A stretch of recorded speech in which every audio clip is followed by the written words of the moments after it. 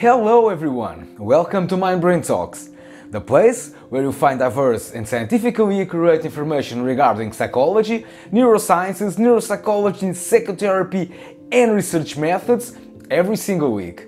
My name is Bruno Faustino. I am a licensed clinical psychologist and neuropsychologist who's been working as a therapist, researcher and educator for the past few years. In mindbraintalks, I discuss and describe topics from psychology to neurosciences, and I try to explain them the best as I can for you to understand and for you to know more about it. All contents here are just for educational purposes, and it's not intended to diagnose any psychiatric condition or neurological disorder. So, without further delay, let's jump for today's content. So, now let's look to the manuals that I recommend to you today. The first one is The Principles of Neurosciences from Eric Kandel. The second one is Neuroscience, Explore the Brain from Beer Corners and Paradiso. And the third is Neuroscience, a 6th edition from Purvis and Agustin. The fourth is Fundamental of Neurosciences for Basic and Clinical Applications. The fifth is the 9th edition of Biopsychology, which is a very good manual. And the sixth from Michael Gazigna, the Cognitive Neurosciences, which is the 5th edition. So, this video is focused on neurosciences. Here I'll give to you a definition and I will describe some brief moments in history that help to shape the modern neurosciences. Also, I will describe to you the major branches of neurosciences and we can see how it is focused on specific research subjects, okay? So, let's go! And now let's see the definition of neurosciences. Neuroscience or neural science is a scientific field that studies the nervous system and how the nervous system works and how it is structured and how it evolved and developed through time. Neuroscience is an interdisciplinary science that shares commonalities with other scientific disciplines such as biology, chemistry, psychology, computer sciences, and medicine. Neuroscience not only seeks to understand how the nervous system functions in the healthy conditions, but also it studies how the nervous system functions in neurodevelopmental, neurodegenerative, and psychiatric disorders. Neuroscientists may explore the relationships between brain, mind, and behavior from molecular level to complex overt behavior. Neuroscientists can specialize themselves in a wide range of fields from neurobiology, neuroanatomy, neuropsychopharmacology to neuropsychology, which means that neurosciences it's a very wide field where different professionals can specialize themselves in different branches, but we will look to this in the future. So, neuroscience research methods may include fMRI, MEG, EEG or TMS, and neuroscience research methods may also include experimental tasks, neuropsychological batteries or single-cell recordings. Don't worry, in the future I will produce some different videos focused on these specific research methods, okay? So now let's look to the main goals of neurosciences according to the Society of Neurosciences. The first goal is to understand the human brain and how it functions. The second goal is to understand and describe how the central nervous system develops, matures and maintains itself. And the third, one main goal is to analyze and understand neurological and psychiatric disorders and discover methods to prevent or to heal them. Now let's look to a brief history of neurosciences. So, as you saw from the previous videos, Aristotle, the Greek philosopher, had a theory that the brain was blood cooling mechanism.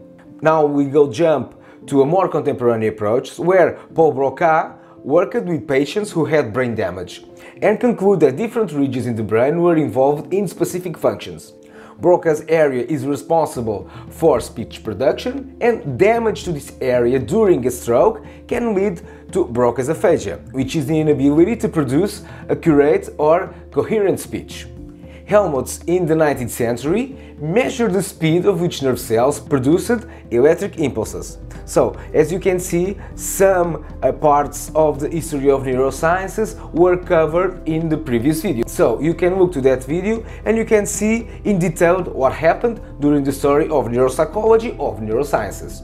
Camillo Golgi, an Italian physician and pathologist, used silver chromate salt to see what neurons look like.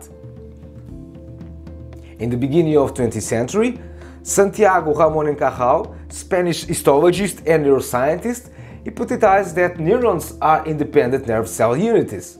Also, in the beginning of the 20th century, Golgi and Cajal jointly received the Nobel Prize in Physiology for their work and categorizations of neurons in the brain. Since 1950s, research and practice in neurosciences fuel advances in our understanding of the brain, nervous system and general neurosciences.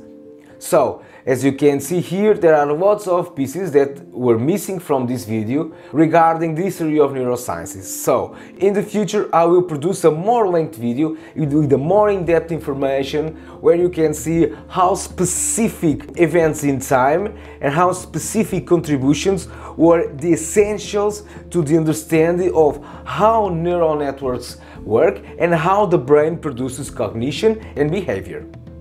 So now let's look to the major branches in neurosciences. Behavioral neuroscience focuses on the neurobiological basis of behavior to study how the brain relates to specific behaviors. Molecular and cellular neurosciences studies the form, the physiological and molecular properties of neurons and how they make up the brain and the nervous system as we know. Affective neurosciences is the exploration on how neurons and complex neural networks behave in relationship to emotions and affective processing. Cognitive neurosciences is focused on the study of the neural basis of cognition. It draws from psychology, cognitive science, linguistics and philosophy. Clinical neurosciences is the study of disorders of the nervous system.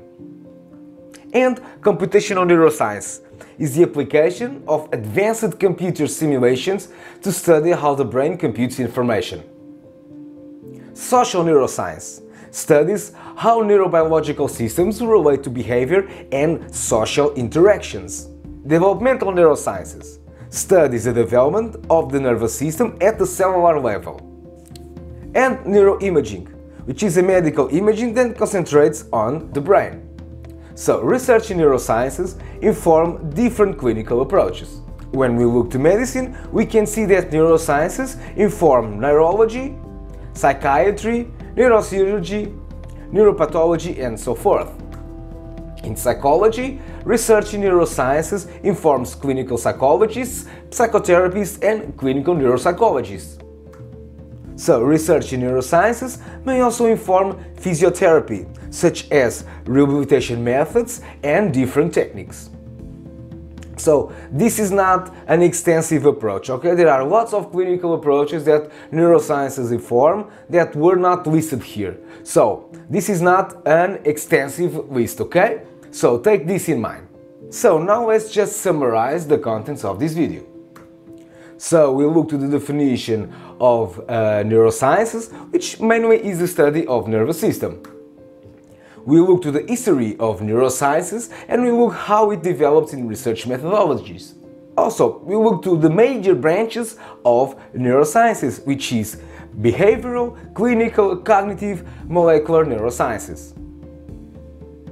So, as you can see, this is just a short video to explain to you the fundamentals of neurosciences from definition to its major branches. So in the future I will produce more videos that will describe with more depth these domains of this scientific field, okay? So it's all for today. Don't forget to see the video's description regarding today's theme, to look to the manuals that I recommend to you. Also, if you like what I'm doing here, please consider to subscribe and hit the bell for notifications. Welcome to Mind Brain Talks and I hope to see you in the next video. Bye!